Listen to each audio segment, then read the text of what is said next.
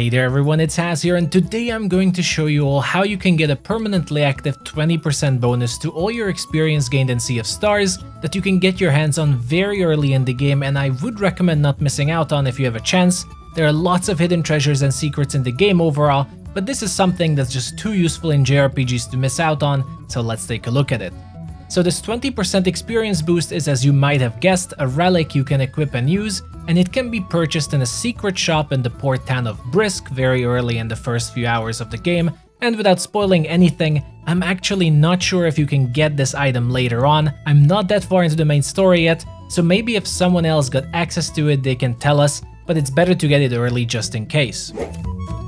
Now it isn't as easy though as to just walk into a shop in the town, but first, you must get your hands on a key item that is available in a treasure chest just a little bit earlier in the game in the wind tunnel mines of the stonemasons village. To get this item you must first unlock your wind magic to be able to fully explore the dungeon, and also pick up a mine's key that is in a chest on the lowest levels of the mine right after you're first encountering Rocky, so it's really hard to miss it. Once you have the mine's key, you might remember a locked door in the first level of the mine right before destroying the first rock elemental blocking the wind tunnels, and the key is exactly for that door to open, where after solving a quick and fun puzzle with the jade statues, you will be able to platform your way up to that unreachable chest on top of the rock in the room right beneath you. This chest will include the key item called the Trader's Signet, which is the requirement to be able to access the secret shop in Brisk, so in case you already have this item, but you wondered where to use it, now you'll know.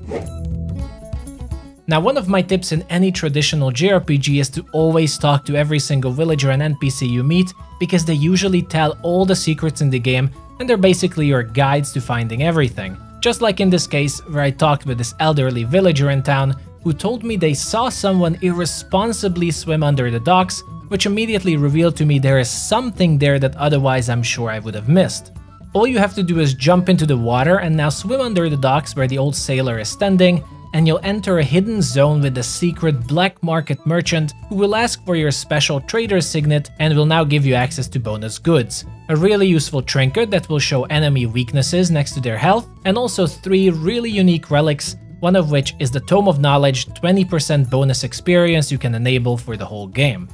Like I said, this is a pretty easy to miss secret if you're not thorough in your exploration, especially since there's a lot to explore in Brisktown, and even if you're able to get this later, it will be much later in the game I believe, and I'm not even 100% sure about this, so grab it instead early and use it. If you're a bit further into the game and you somehow got the Tome of Knowledge though, let us know in the comments without any spoilers, just so people can be reassured that it's not a missable item. But that is it for this quick video on how to get an easy 20% boost to all your experience in Sea of Stars, people. Hope it helped and was fully understandable. I'm personally having a blast with this game so far, finding all the secrets and treasures. So if I find anything else really useful, I'll let you all know, but also leave a comment if there's some parts of the game you'd like me to cover while reviewing it. Thank you for watching everyone, like and subscribe if the video helped, and I'll see you all the next time.